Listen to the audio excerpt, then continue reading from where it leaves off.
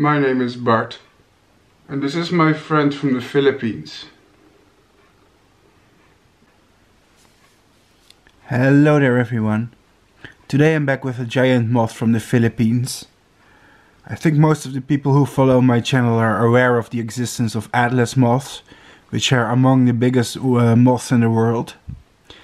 And lucky for us moth enthusiasts, they are also easy to breed in captivity. So that makes them excellent species for any hobbyist. There are many species of them across the world, but only a select few are available in captivity, sadly. Typically you'll see the Atlas moth, Attacus atlas, but sometimes other species also pop up in the market, such as the Attacus kaiser, Attacus lorquinii, Attacus lemari and others. And today we get one from the Philippines. What we here see the Attacus lorquinii, Lorcan's atlas moth. As I said, it's endemic to the Philippines only. And it can be separated from the regular atlas moth, Attacus atlas, by looking at the wingtips.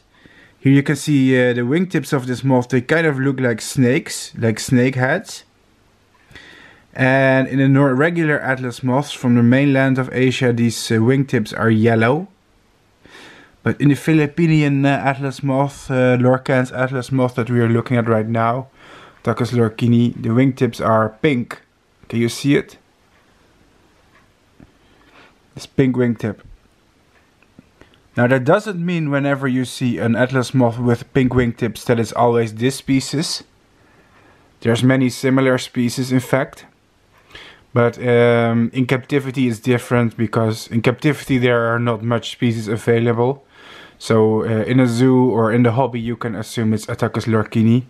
If it's specimen from the wild it becomes a more complicated question.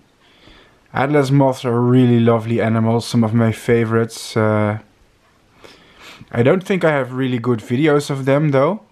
I may do a nice project with them in the future. But as always, it takes a lot of time and money. Currently it is winter where I live, so the breeding has slowed down a lot. This summer I did my best to prepare some very cool videos for you. And I'm also working on some big videos for this winter. But my problem is I have less insects than I do in summer, so I will have to be creative and think of different subjects to talk about than only moths. So, but for the time being I'm just showing you this beauty here. Now Lorcan's atlas moth in captivity can be raised on privet, which is a common garden plant. Whoops! Genus ligustrum. In the wild they eat many plants, including santal, but also mango. You can also raise them on avocado, tree of heaven, ailanthus, laurel cherry, Prunus laurocerasus. Basically these guys will eat a lot of stuff. Also willow, salix. I believe most of the plants I'm mentioning now are not the ones that they eat in the wild, except for santal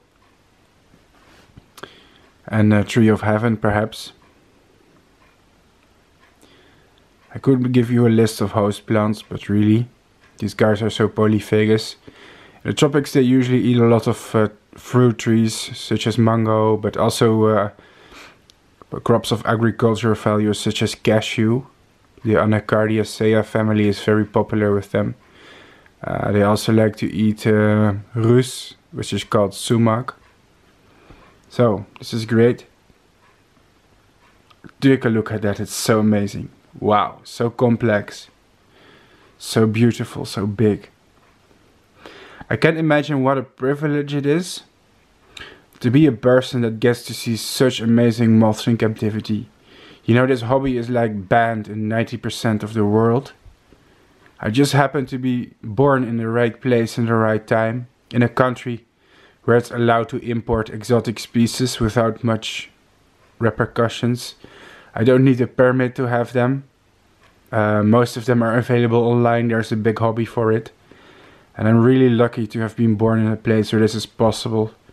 In the United States this becomes a lot more difficult, where they try to, ban import of exotic moths unless you have a permit. And in other places, for example, like in Russia or tropical Asia or South America, you can forget about this. Although, of course, in these places there's a lot of native species that you can breed. If I lived in the tropics, I wouldn't see species like this maybe. Actually, I would, but I would only breed the ones from the wild. So that's amazing, guys. Such an amazing moth. Thanks for watching. This was just a short educational video, nothing special, just another moth vlog. I would like all of you to stay tuned. Follow my channel because I'm preparing some big and long videos that are more than just showing off random species. But thanks and goodbye.